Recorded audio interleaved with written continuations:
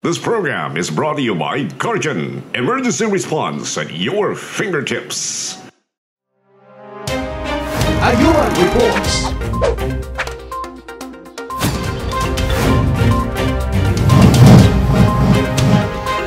Ayuman Reports. Bagong matang sa mobile application gadon ay command and control. Alang sa mas sayon nga pag-manage, kini ang Guardian Command and Control System sa 7-core communication ug Sugbutec. Diin giusana ang communication sama sa landlines, cellphones, smartphones, Skype, bisag satellite, personal computer o laptop. Apan ang pangutana kanus aman gasugod ang maong konsepto sa pag-usa sa communication system. Kini may sentro sa Ayuman Reports.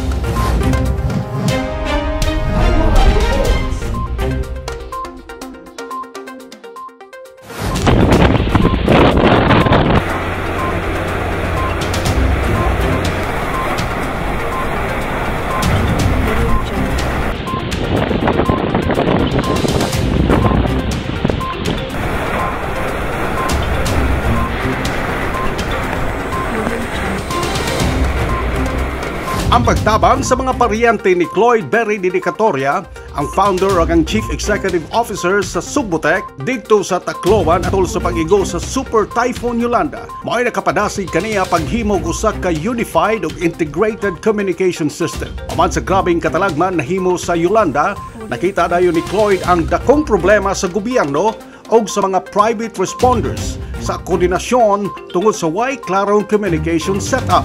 Naalang ko ito yung GPS na Garmin. So, muti nagtudlo lang yun na mo asa ang Tacloban kay bata pagugulas na kanto. So, nakoy GPS, so direct satellite. Na-identify yun na mo asa ni mga agi, ikan sa palumpog yun. At po, so kibawa sa agi. Mga mo dito, I experienced personally yun how terrible Yolanda was and how devastating it is to the Tacloban people. The worst thing I experienced is I don't know asako where I am. I don't know who to call for help. Wala akong problema yun atong panahon na. Atol silang board meeting sa 7-Core Communications Incorporated o sa ka-hardware and connectivity company, isugyo ti Cloyd ang pagtukod og software firm nga gitawag nga Sugbutec Incorporated. Ang Sugbutec nga karon mo'y nihimo sa Guardian Command and Control System usa ka dispatch ug reporting emergency disaster response application diin sugod niadtong Enero ning tuiga mahimong na kini maka-download sa Google application. It's sad to say, really, wala mo yung communication. There's no government good na ito. But even on the 7th, 6th day, still, napod yung mga pating lawas. And then even I stopped one papato na mo sa airport. And as a person na communication industry, I felt a little bit guilty. Ano wala yung nagbuhat aning sistema na naman it's a matter of putting this all together and put up a system. So the frustration of Yolanda made me realize to make a system. Ang Guardian Command and Control System mahimong makalink sa mga ordinaryong tao, government agencies, mga first responders o mga volunteers. Pinagi sa aplikasyon, ang katawhan mahimong makareport sa mga insidente sa masasunog, krimen,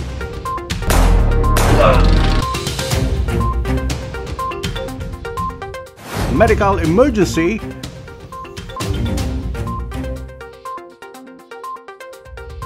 gawasan 911 na gubang mga emergency hotline numbers. Ang mga Guardian users mahimong mutap sa Guardian application gamit sa mobile data o internet. Mahimo usag mutawag sa Guardian pinagi sa users GPS. We acquired a lot of hardwares, we purchased a lot of GPS devices. Actually, daghan din yung mga hardwares there. And I think you would notice that we all tested this just to put up a good system that can integrate everything. Now we can call the radio, PTT radio, we can call the satellite, we can call IP phones, we can call cell phones. And all of the communication device available, matawagan na through the system. So it took us 4 years to develop the software. A lot of failures yun along the way, but of course, we persevere. Actually, ang sa Subotek, 4 ang tao. Sa atong pagbalik, atong ipa-demo ni Sir Floyd kung saan ni paggamit ang Guardian Control and Command System.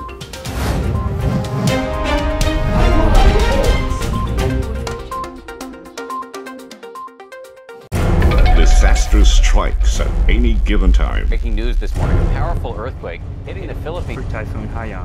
Firefighters are still struggling to put out The shootout at the Cebu Archbishop. With your cell phone, you can report the incident from where it actually happens. From Google Play, you can install the Guardian Volunteer on your mobile phone for free. Guardian, an emergency mobile application for faster response operations. Guardian stands for Geographic Unified Assistance and Response to Distress Incidents with Agile Network. It's more like a 911, but it's a hybrid and more than what it does. Guardian Emergency Response at your fingertips.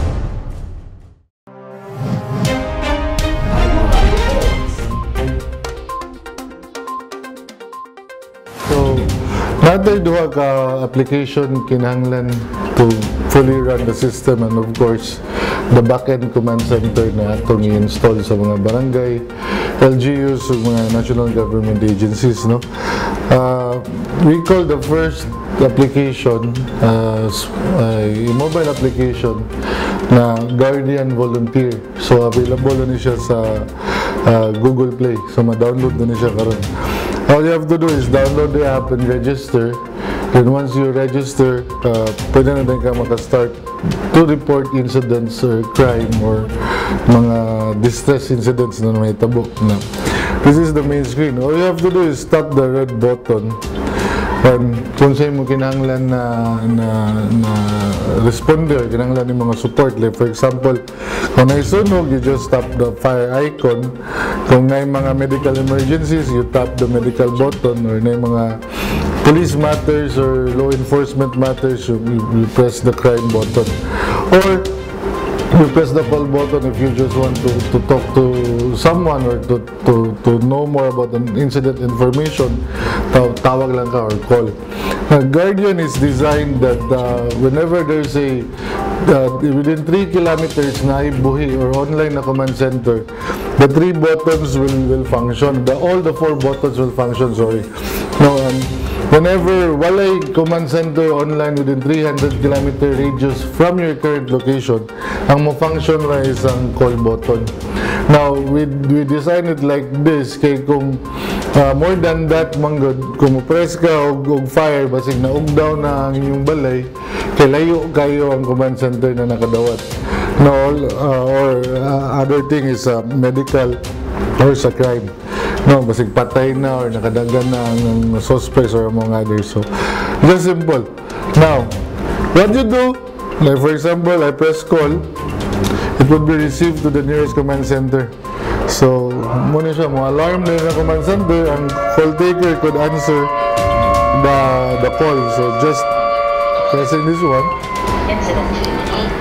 and Guardian will call me automatically. I will just hit answer, and I will be engaged sa call taker na yan. So, nabuhat naman ko na ako ganiha, misulti siya na possible same incident ni nag-report. So, may sulti sa Guardian. So, nanay ni responde actually. Ganiha. So, that naatay video. So, ang kasagaran sa yubsad sa responders mga is whenever they call, automatically ilang iana ilang cellphone. No, please give us more information first on the incident before you point your cell phone to the incident location. No? So then, if whenever the incident requires a sakyanan or mga emergency vehicles, the dispatcher or the call taker will connect the call to a dispatcher. So this is the dispatcher screen, this is the call taker screen. The police or the firemen receive a dispatch call, all they have to do is acknowledge. Then once acknowledged, incident at Consolation. Automatic na siya na yung mga logs na na-acknowledge na ang incident, and then ni-on-scene ako kay naraman das dool good. So the first responders responsibility is to validate the incident. Kaya na mo yung sign na mo report niya false alarm or prank calls dito dahil.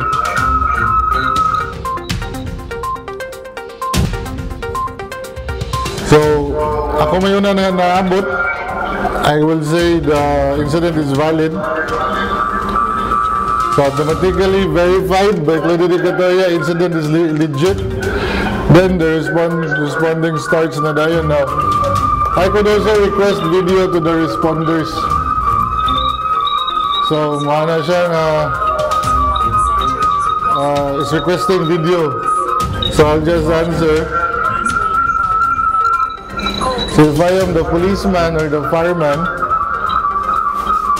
ako lang sa i-tap ni siyang akong cellphone sa incident area, so the dispatchers would also know kung saan yung netabo sa incident area, so they can give specific instruction to other responders na ilang ka-dispatch and among others.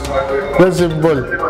Now whenever the incident ends already, all you have to do by the dispatcher is close the incident, then this is a testing.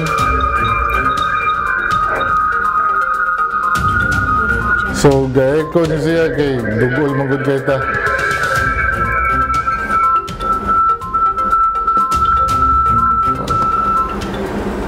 Okay, so all ended sa volunteer side, pwede rin mo i-end diretso.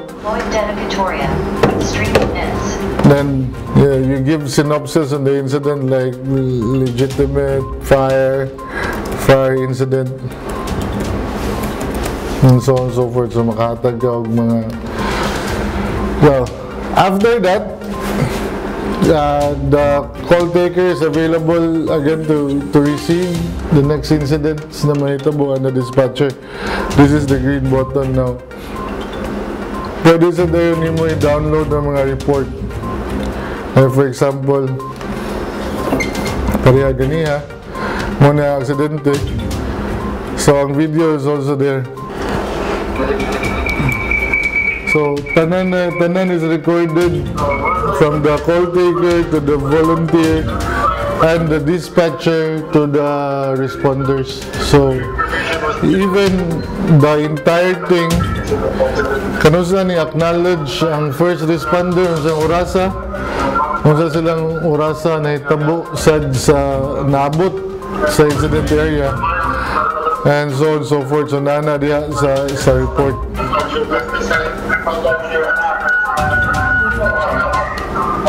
The system is very simple and good to use, especially to the part of the volunteer.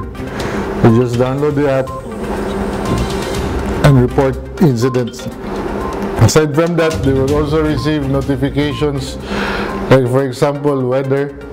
Karon, nag-issue weather update si Guardian. And I think na water interruption si MCWD, low pressure, kapit sa Lorega, San Miguel. Karong adlaw, Mandaue, Lapu-Lapu, Mabolo, no reclamation area, and so on and so forth. So that, muna siya yung mga functions. And nabadyo'y gamit kayo na function dito, which is follow me, which is ang gamit na niya is if you want to follow someone, or for example you're a call center agent, ganing delikado ang papahuli sa inyo and it's night time. No, all you have to do is enable this feature.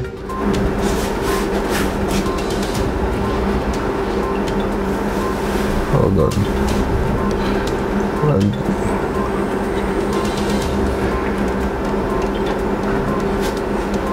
So how does the follow me feature functions? This is simple, no? Butang ako, muli ko or nakoy antuon nga lugar. Gusto ko na makaibaw ako ang asawa or ako ang anak or my loved ones na okay ba ko, safe ba ko naabot sa lugar.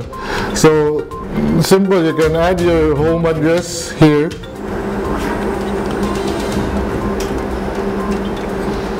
Butang na to, akong home is na sa Apas.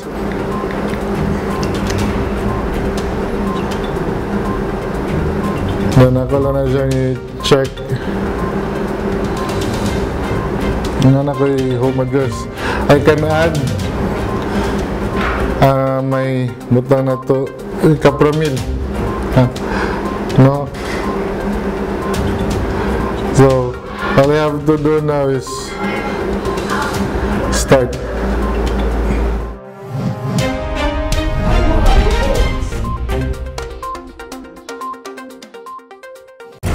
Disaster strikes at any given time. Breaking news this morning, a powerful earthquake hitting the Philippines. Typhoon Haiyan strength. Firefighters are still struggling to put The out. shootout at the Cebu Archbishop. With your cell phone, you can report the incident from where it actually happens.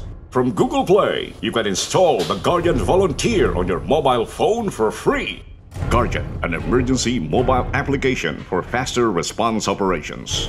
Guardian stands for Geographic Unified Assistance and Response to Distress Incidents with Agile Network. It's more like a 911, but it's a hybrid and more than what it does. Guardian Emergency Response at your fingertips.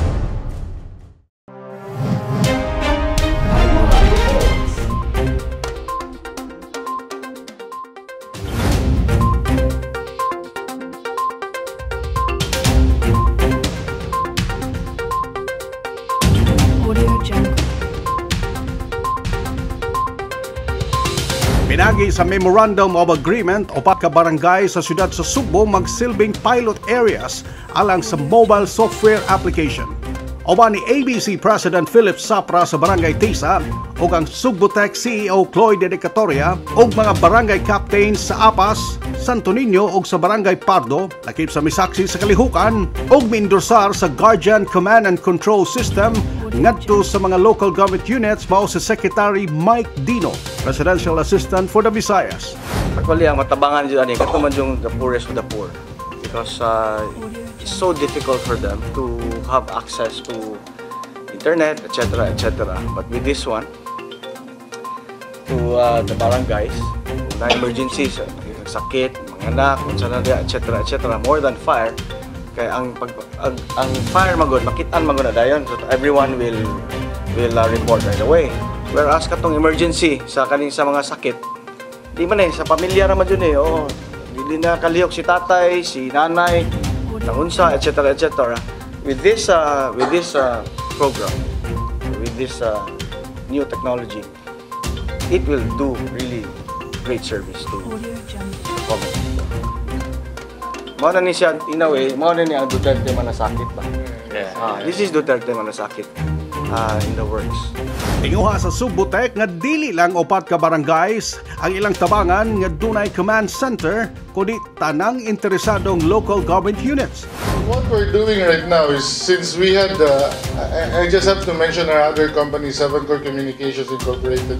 We handle electrical and electronics communication systems. So what we're planning to do is basically do a special network for all barangays in Cebu. Matod pa ni Captain Philip Sapra nga ang kasamtangang sistema dili buot mo kompetensya sa Cebu City Hall Command and Control Center. Suportado sab ang Guardian application tungod kay ang mga mobile device users mahimong mo report sa mga insidente online. Ubos sa Guardian application, ang mga mobile users mahimong makapili sa tulo ka klaseng insidente. Kini mao ang sunog, medical emergency ug krimen. Ang ikaupat mao ang call system. Tungod kay recorded ang mga insidente ug ang data mismo mahimo usab kining giya sa pagtabang sa mga ordinansahon o barangay resolution ilabi na sa disaster preparedness. Kisa may mubaliban, no? Kaning maong system is an upgrade to the already existing command center that has been established in every barangay. It is said that barangay should be proactive in emergency response, and that we see this app as a tool, a best tool in improving the same. Well, of course, there's a challenge because we get to have to to upgrade and to add more hardware equipments for this, and hopefully more private sector will come in and will help, especially those in the sector sa BPO. Every now and then mag-ilis ng computer, why not donate it to the respective barangays? Maganda po itong application considering that we need programs like this. Katulad po na naumpisahan natin last year, which is yung Plan Pokemon natin. Of course, it is a community partnership. And then, nakita sa nato ang kabilingon na kanaganing efficient, well-validated na information. Kay lalo na sa fire responses, inhanglan yun as soon as possible time, makaabot din mi sa fire scene.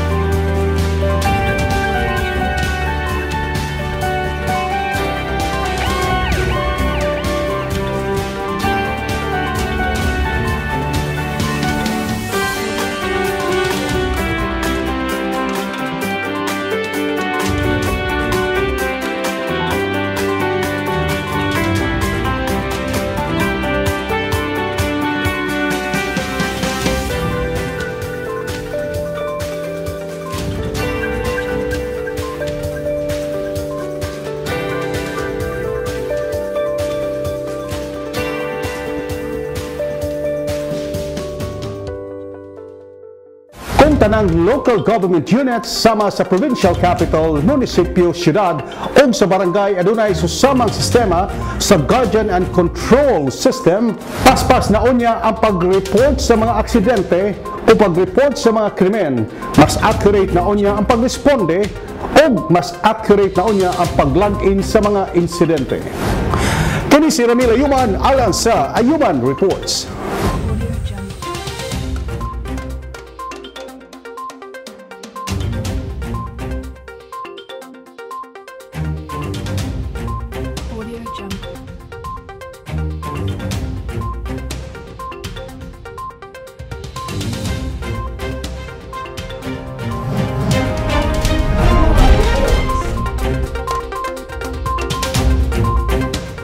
This program was brought to you by Guardian Emergency Response at your fingertips.